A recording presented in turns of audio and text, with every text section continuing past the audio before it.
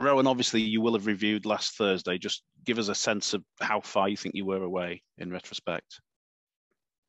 No, I thought we attacked the game in the, a couple of critical moments there prior to half time where we had a chance to score, and then there was a close call at the other end where they scored to make it 16-6. Probably, I didn't think it was a reflection of the first half, the battle that it was.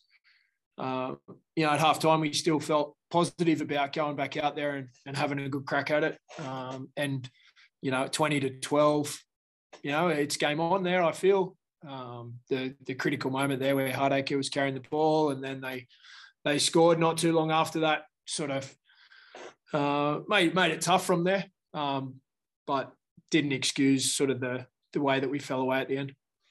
Retrospectively, what were the positives that you'll take away from that game?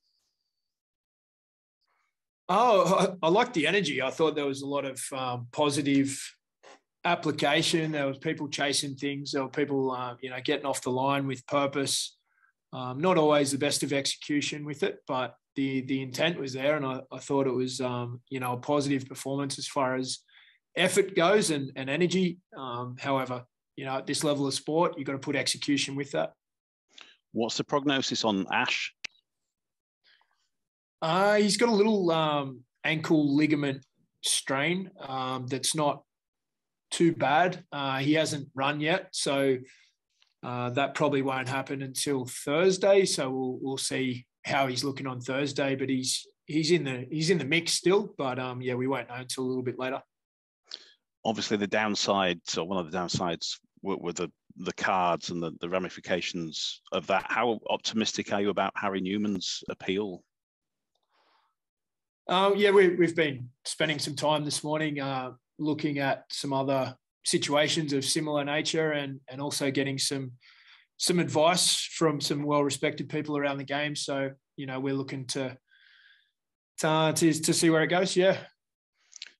Are you hoping to get it rescinded altogether? We're still working through what we're aiming to do there. We've still got a little bit of time up our sleeve before we have to enter a plea as such. So we're still sorting through that. If you don't manage that, what sort of options do you have in that department? Liam Sutcliffe didn't play last week, so he'd be a direct replacement there for Harry if he's unavailable. In terms of the disciplinary issues, are you and the club starting to lose a bit of patience with Zane? This is the first incident, in my time with Zane, so I can only speak for myself here, where it was a state of the game where there wasn't a need for any real aggression or intent in that moment. So that's a bit of a game management sort of situation, but I actually feel like he's been very much in control and played good, steady rugby in the last period of time since I've been here. So he's still got a future there at the club.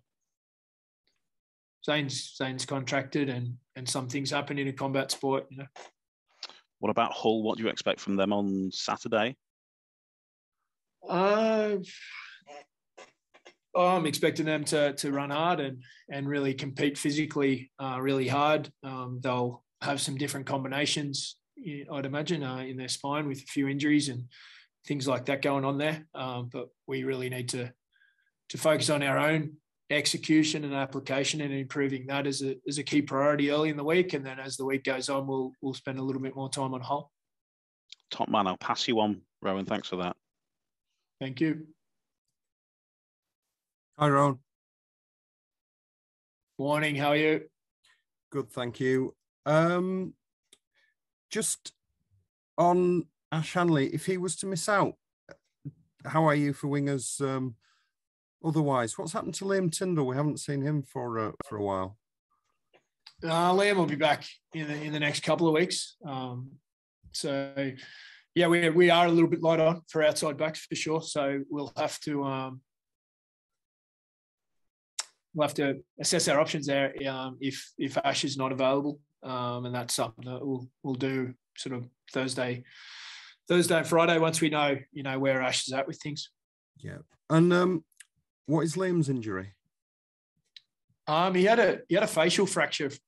He saw a consultant after, forget which match it was. It wasn't. It was just prior to me arriving. He saw a consultant and he had a fracture. So he's going through the process there, and he's not too far away from returning. Is Tom Briscoe still quite some time away? Tom's back running. He hasn't yet done a rugby league training session yet, so he's still a few weeks away, but he's on the upward trend there. And looking ahead to this week, are you putting any extra emphasis on this week and the week after, looking at the table? They're the teams in 5th and 6th, and obviously, if you're going to get into the 6-6 games, you need to win. Oh, we're going to have to win a lot of games to progress up the table. So, it's a week-to-week opportunity. That one, we weren't happy with our execution last weekend, so we're clearly looking to improve on that, while still applying the same sort of effort and intensity to our game. Do you think the top 6 is still realistic?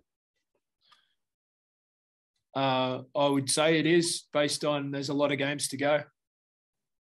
It's very unpredictable this season, isn't it? There seem to be a lot of results that maybe you wouldn't expect before the game. I mean, the 4-0 last week, the Salford putting 70 points on Wakefield. It's a very unpredictable campaign.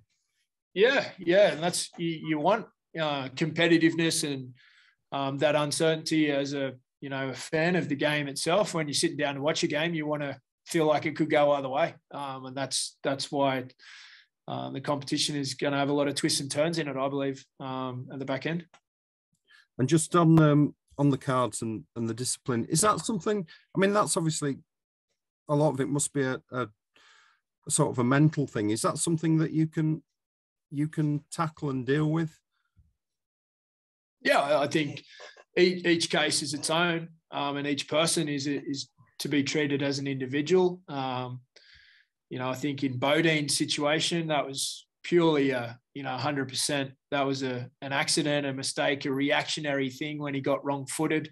It wasn't dangerous. It was just one of those things.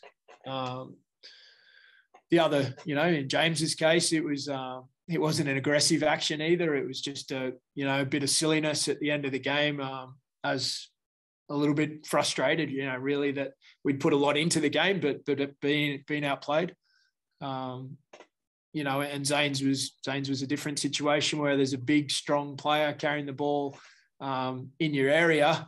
If anyone that's played in front of Connie knows that you got to be ready to brace yourself. And he applied the technique probably not at the right time. So I think in a combat sport, things are going to happen.